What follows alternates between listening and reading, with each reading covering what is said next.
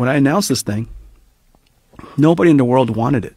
I had no purchase orders, not one. Nobody wanted to buy it. Nobody wanted to be part of it, except for Elon. He was at the event, and we were doing a fireside chat about the future of self-driving cars.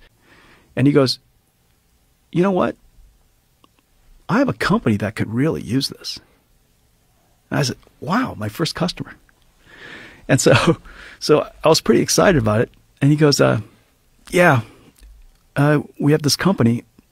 It's a nonprofit company. And all the blood drained out of my face. I just spent a few $1 billion building this thing. It cost $300,000. And, you know, the chances of a nonprofit being able to pay for this thing is approximately zero. And he goes, you know, this is it's an AI company, and it's a nonprofit, and we could really use one of these supercomputers.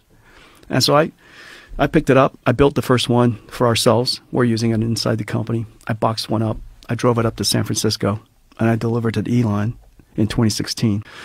And I walk up to the second floor where they were all kind of in a room, this smaller than your place here, and that place turned out to have been OpenAI.